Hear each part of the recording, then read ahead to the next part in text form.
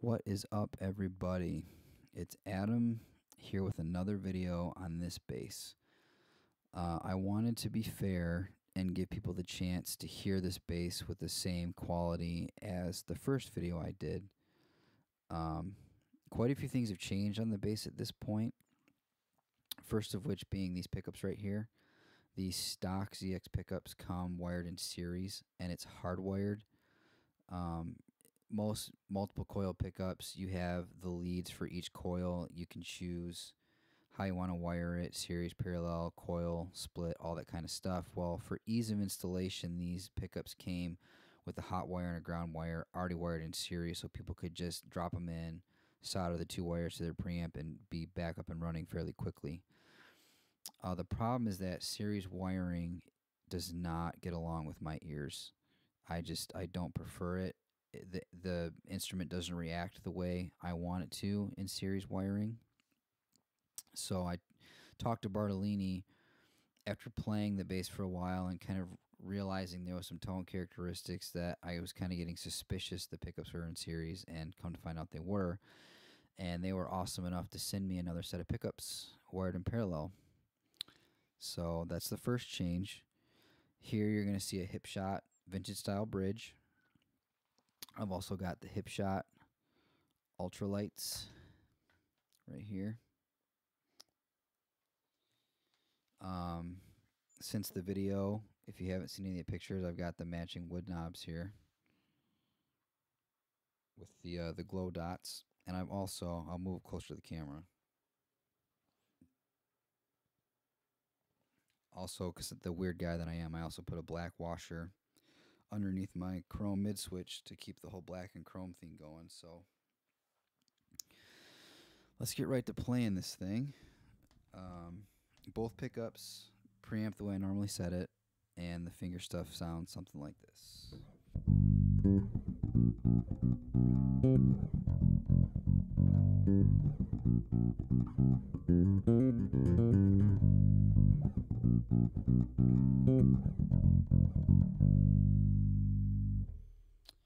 So for my ear, and you might not notice a huge difference, because the tricky part here is that on the other video, not knowing those pickups are wired in series, my tone shaping was kind of compensating for that going after the voicing that parallel pickups give. So it may not be as drastic to you watching either video, but you didn't see all the time spent tone shaping, trying to get the bass to do certain things. So both pickups still on, and here's some slap stuff.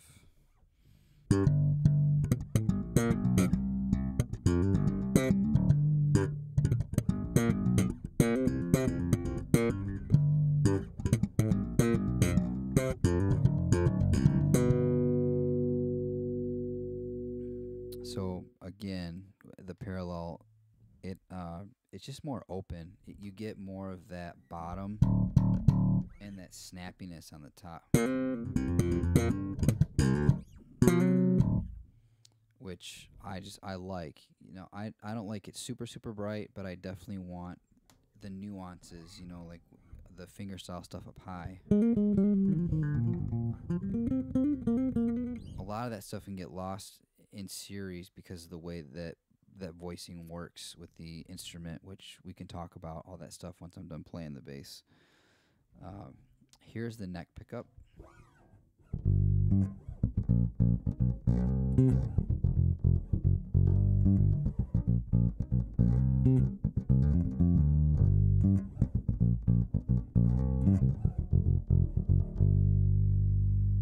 You know, just nice and warm and wood sounding.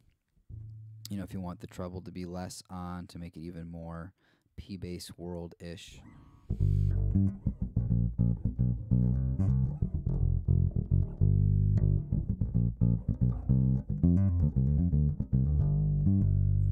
You know, the parallel wiring just gives that low end just nice, warm, open sound, which I really like.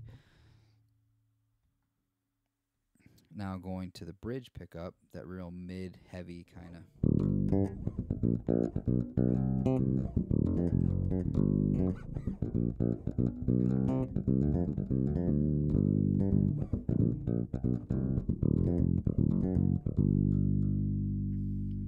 And again, it just, to me, the way the strings are responding and the way the instrument speaks, it's just more open with a lot less tone shaping that I have to do.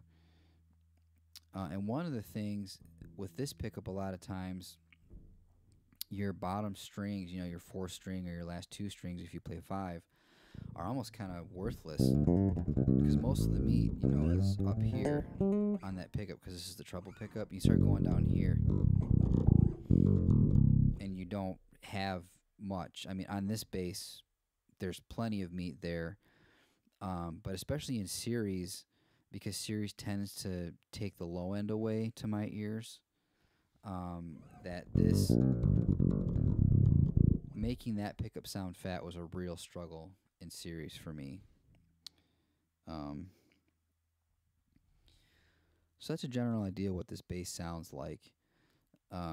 Series versus parallel, in a nutshell, the best way I can explain it, not being an engineer, I'm sorry for any engineers, I'm going to make cringe right now. These are true dual coils, meaning there's here, here, one here, one here. So you got four coils together. When you wire it in series, you're combining these coils together, theoretically, into one big coil. So when you think of a P coil versus a J coil, P coils are flat, wide coils, which is why they have that dark, warm, woodsy sound to them. That and the position on the bass. But a J pickup is a tall, narrow coil, which is what gives it that brighter,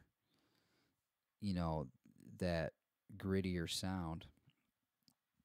So when you take a coil like this that is actually two separate coils that are spread apart, you wire it in series, you've effectively created, this is one huge single coil. And to my ears, it darkens the pickup. It takes away from the low end and it shifts the mids, and it sounds crowded and cloudy is the best way I can describe it. It's almost like it's overly compressed, and it's a hotter signal, so it's almost like it's a lot of sound trying to get out of a very small place. So parallel means this coil, this coil, this coil, and this coil all get their own look at the string. So you can almost think of it as like a panoramic camera, that like the old ones that used to scan like this, you could try and run from one side to the other and be on both sides of the picture. Well, this, you're getting four separate looks at the string, so it's a much wider sonic spectrum in parallel than in series, which is a much more focused sound. The hardware, this is a Hipshot Vintage Style. This is just a tone preference for me. This had nothing to do with, or me saying the bridges on these basses aren't quality bridges, because Mike himself says that the stock bridges on these have good mass on them, and Mike doesn't BS stuff like that. So this is just certain bridges have certain tone prints, Babbitt's and go-tos and Hipshots, and they all have a different character to them, and Hipshots are just what I like. The first bass that I bought with my own money, that was my main player for a long time, came with a Hipshot on it. That was the bridge that company just happened to use. I hadn't really been turned on to Hipshot specifically as a company, but my ear and my fingers got used to the point that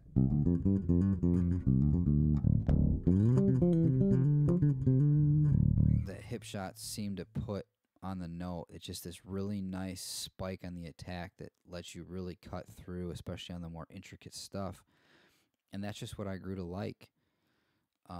So again, this is part of my journey on making this bass mine, not making this bass better, but just what all makes up my sound. And these tuners were purely cosmetic for me. I don't really get into the whole if it affects the tone or not. I just wanted to continue the black and chrome, and I love how the ultralights look with the exposed gear. So this is purely cosmetic. So that all this comes over time too. That's part of the reason why it took me so long to do a second video. I think it's been almost a year, is because first it was finding out, oh, the pickups are in series. I know my ear doesn't like that. You know, getting this all squared away, which I'll talk about next. This bridge having its certain sound signature. This all happens over time of me playing in bands, playing on different venues, recording with it. You know, it's like being used to what I expect out of instruments that I have had, what I need out of instruments, stuff like that. So this is all part of the journey. That's why it kind of takes me so long, because I just have to give my ear time to know, okay, this is how the bass is going to speak. This is how it feels. This is how it responds to my techniques. All that kind of stuff just takes time. So this preamp right here started life as the Burbank Tobias TCT circuit. That's how this was brought about in the first place. And it kind of went away when Tobias switched hands from Mike to Gibson. They decided to go with this insanely complicated custom job and abandon the TCT stuff. And so what happened was the TCT module as a piece never went away. Bartolini never stopped making the TCT stuff. What did go away is them kind of advertising and pushing and making available the pre-wired stuff that you could just drop in. So especially this particular preamp that started life in basses like this Tobias Classic 5 back here, if you didn't know the parts you wanted, there wasn't a document that was like, oh, yeah, we can just pull that piece of paper and this is what you need. You had to specifically order the parts and put it together yourself. And at the time, Bartolini wasn't really known for doing a lot of one-off stuff for individuals. They were more into the licensing and working for bigger companies. So even still, a lot of times you would just be told, well, this is what we're using now. This is what you should use.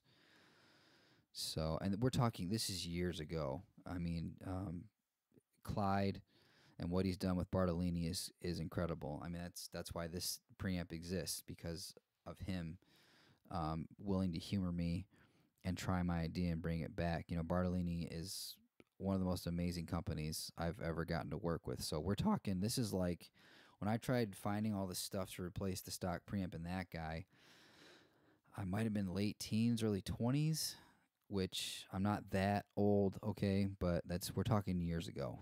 So a lot has changed since then. But the reason why I like the TCT preamp over the NTMB for me personally, is not a one is better. They changed something in the new one and it's not as good. It's nothing like that. It's again, it's my ear, my weirdness. It's just the way the knobs on this affect the sound, which is, it's different. It works differently than the NTMB. One of the things being that the treble and bass are boost only. So a lot of the Tobiases that came with this, especially some of the really early like Hollywood ones, like the gorgeous one that Clyde had at the NAMM show that he was trying to pretend like he was going to sell to somebody, they didn't have a center click in them, because it was either no boost or you were boosting as you were turning the knob. There was no flat and then you could cut and boost like on the new stuff. The mid section, if you had a mid knob on the typical TCT, the mids were cut. The TCT, the cut was set at 300, the N TCT was set at 400, and the X TCT is set at 500. So the mid knob rolled all the way up was actually the mids uncut or flat-ish. Now the genius about what Mike did when he set this up is he gave the mid knob a separate module, a separate mid boost module, and he even went further and gave you 3 mid frequencies, which where this switch then moved over to the NTMB, and that idea continued. But the mid boost is a completely separate box, and there's also a treble boost tied to your mid knob with a trim pot that you can adjust the resistance against how much treble boost goes with the mids. This one is hardwired without a trim pot, which means it's wide open, and this one I have the trim pot wide open because that's just how I like it. But so as you turn the mid knob up, you bring a treble boost with it, which is like on a graphic EQ. A lot of the times when you bring in the low mids to add that fatness to your bass, you also want to bring in some of the upper mids to bring in the string grit, to bring in that clarity and separation in the notes. This knob is an all-in-one knob. It does both. You're bringing up, I have my mid set at 250, and the treble boost is from 2K to 15K. So if I put the knobs at center, which I put center clicks on these, and the reason why is that at center click, that means the treble and bass are being slightly bumped. It's not overly bumped and overly smiley faced, but it's just enough to kind of bring in that fidelity. And it's right pretty much at the spot where I would want it, because if I start rolling up the treble from here, it gets really bright really fast. So these treble and bass knobs at center click, it's like right where I'd want the boost at, whereas on some of the newer stuff, I'd have to start at that center click and kind of roll into it, and I wouldn't be able to really reproduce it every single time. It would kind of be a ballpark. So this at center is like right where it needs to be. And then I do everything with this knob. So if I set the bass at all center clicks, it sounds like this.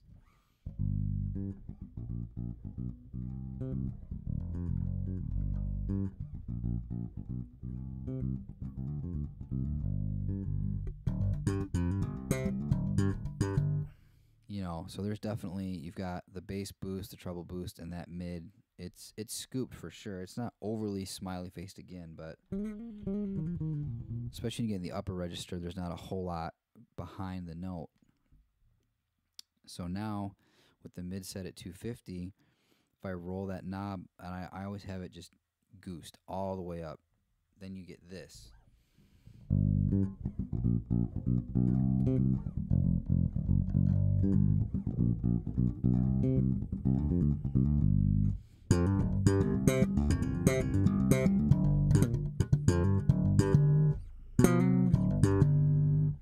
You know, so it's bringing in that fatness, but it's also got that treble comes with it, which is, it's awesome. This is the secret to this preamp for me and the sound that I like, this mid knob. It's awesome, and Bartolini is incredible for humoring me and bringing it back. In the first video I did for this, I had to kind of be cryptic about this because I honestly had no clue what was going to happen with this. I didn't know if it was a one-off thing. I just didn't know, so I didn't want to put too much out there and then have the guys at Bartolini kind of like, what are we going to do? But thankfully, I can say it's a public thing. It's been given an official part number, HR TCT 5.4 AP. Any Bartolini dealer can contact A&B Goods, give them that part number, and you get the same thing I've gotten here. You can also get these. You can ask for Adam Saylor's version or for the parallel wired version of the ZX pickups. I did have an extended conversation with Dana via phone and email a while ago because there was a little bit of trouble of getting the communication from the dealers to Dana back to Bartolini. It was kind of too long of a chain without a working part number, because at the time these were the first ever made this way. But I think we've got it worked out. I think they've kind of got a working title number system, so you should be able to call and ask for either my version or for the parallel wired version, and it shouldn't be a problem to get them. So Dana usually definitely keeps a couple of these on the shelves. And I've also seen / heard a rumor that bestbassgear.com, I believe it is stocking this, and I think these two, but definitely this, because they've been getting phone calls from the other video, which I can't thank you guys enough for that. That's incredible to me. That it also makes me know that I'm not completely crazy, because I honestly made that video for a handful of friends. It wasn't a like, hey, look at this, you need to go buy it. It was just I had some friends that were curious. I was going after what I liked and just doing my thing, just being me. And I just thought I was weird. You know, I just thought I was just one of those people that was just a thing I liked, and but then people started emailing, and it's just it's surreal. It's cool that other people hear this and other people hear what I hear and they like it, and so thank you all for that. That's pretty awesome. And thanks to again, I can't say thanks enough to the guys at Bartolini, you know, Clyde, Doug, Dan, um, Dana Be Goods. I mean, if it wasn't for Dana, especially Katie, in this whole journey, me being with Bartolini, me being with MTD, them humoring me and let me go after this, like this, none of this story happens without them. So it's just thank you guys. This is incredible. These instruments are incredible. You know that this is my professional main player. Like when I show up at the gig, this is what I bring. This isn't the bass that I play in the videos to get all the people looking at this and whatever. Like this is it. This is what shows up around my neck. You can professionally gig with these guys. They are super well built, solid, asymmetrical neck, 0 fret, which means open notes sound like fretted notes. Buzz fight and tuning system. You know, you can get the ZX1s with the Bartolinis and the other preamp in it. You can take a Z like I did and put what you want in there for your sound. It's a phenomenal platform, and it's so awesome that Mike thought it was important to get instruments like this in the hands of people that aren't celebrity players and can't always afford extremely high-end basses. So definitely, I mean, I obviously recommend this bass because it's set up for me and it sounds and plays awesome for me. But I'm telling you, like, even for like somewhat experienced beginners and intermediate players, I'm not a believer in this. You need to fight your instrument and earn your way kind of thing. Obviously, when you first start out, you don't want to buy a kid a super expensive instrument if you don't think he's going to stick with it. But I think the point earlier on needs to come where the kid gets an instrument in his hands that he doesn't have to fight to play, because the problem is if you do that long enough, you can't play an instrument like this because you've taught yourself to fight the instrument, and you're going to continue fighting an instrument that's not fighting you. You know, having an instrument like this, the action on this thing is insanely low. Like you probably can't, it probably looks like the strings are touching the fretboard. And I can actually get it even lower than this. I've had it lower than this.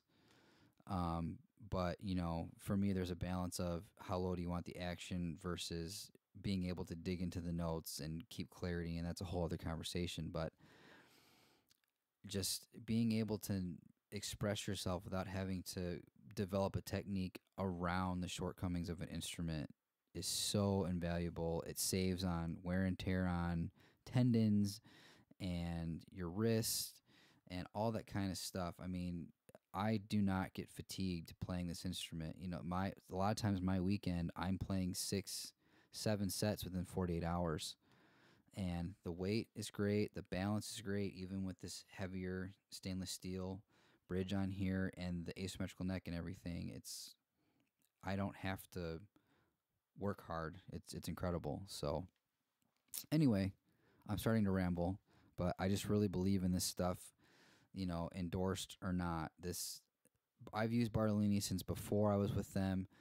Mike and his instruments, I mean, that bass back there, when I found it in a pawn shop in a corner in a bag, was like finding the pot of gold at the end of the rainbow. Like, that was my dream bass purchase before I was turned on to MTD. And Mike and his instruments have always been the dream for me. So the fact that I not only get to play this, but that I'm part of the family is just incredible. So I hope this video was helpful in clearing up why I like this, what's going on here. You got to hear the instrument. I'm sorry it took so long, but like I said, the whole picture just takes time. It took me playing it, knowing what the bass could and couldn't do, what I needed out of it, all that kind of stuff. So at least now this bass has been brought up to, this is now mine. You know, like, it's everything on here has a purpose, and it's making my sound. So I hope you liked it. Like and subscribe. I'm on YouTube, obviously. Feel free to watch any of my other videos. I'll link to the first one of this bass in case this is the first you're seeing and you want to know what the series sounded like and the stock hardware and all that kind of stuff. I'll put the link to that video in the description. Also on Instagram, Facebook, and Twitter. You know, a lot of times I'll post shorter videos more often on Instagram or when I'm at sets and stuff. So if you want to hang out with me there, that'd be great. Otherwise, hopefully I'll see you around, and thanks again.